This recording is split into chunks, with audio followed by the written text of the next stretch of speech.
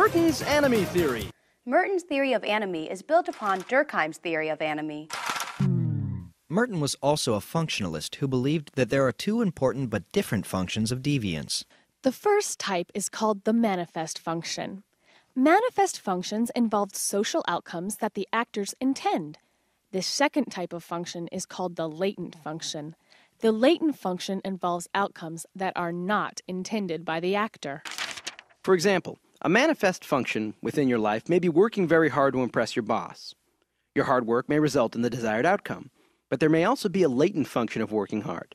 It may lead to an unintended outcome, such as a decreased time to spend with your friends and family due to the extra time you put in to impress your boss.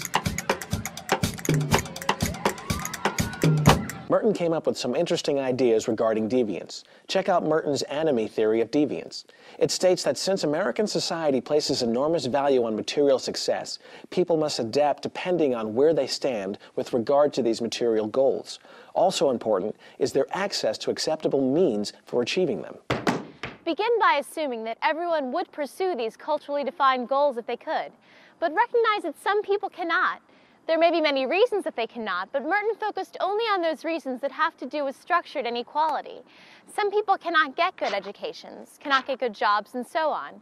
For these people, there are only limited possible choices. If people cannot pursue the material goals through acceptable means, then they have three choices. 1, they can just give up. Merton called this retreatism. 2, they can follow the norms to the best of their ability, even though it will not lead to success. This is called ritualism. And 3rd, they can pursue the goals through unapproved methods like stealing. This is called innovation. Rebellion is a fourth adaptation and involves the creation of new goals and new means of achieving these goals. So, instead of having the goal of monetary success, a person would create new goals for themselves, like pursuing communal peace. Make love, not war, right? If individual rebellions become widespread, revolutionary change could result. New goals would replace the existing goals, and there would be new goals for people to either conform to or rebel against.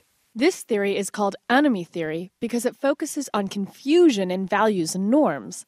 This confusion results from conflict between the values and goal, material success, and the unequal access to the normative means for achieving them. So there are 5 different possibilities for adaptation. 1, the conforming to the goal of material success. 2, innovation. 3, retreatism. 4, rebellion. And 5, ritualism.